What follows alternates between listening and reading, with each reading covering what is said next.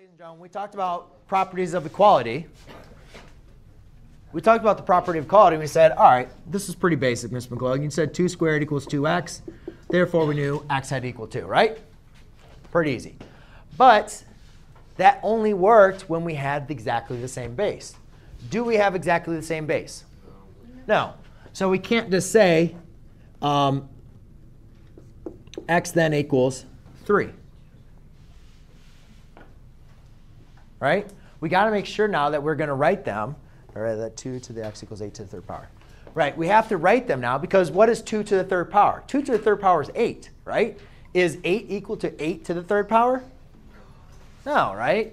So this doesn't work. You have to have the same base. So I have a base of 2, and I have a base of 8. I need them to get them to be the same base. So there's a couple ways you guys can do this. You can either transform base 2 to base 8, or you can rewrite base 2 or base 8 to base 2. And usually we like to do the former, which is going to be, Dustin, taking our larger base and rewriting it as a base 2. Can we write 8 as a base 2?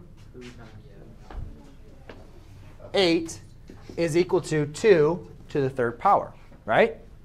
So let's write that in. 2 to the x equals 2 to the third power. Where's it? Does everybody follow me and agree with what I did? So now we use the power of power rule of exponents. So I have 2 to the x equals 2 to the 9th.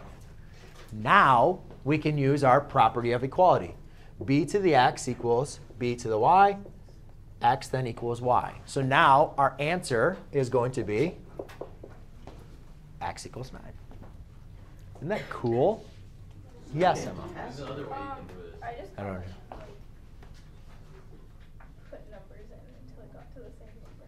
OK, well, that could work for easier problems like this. We're also going to get to some complicated problems where you're going to want to make sure you can follow these operations to do them.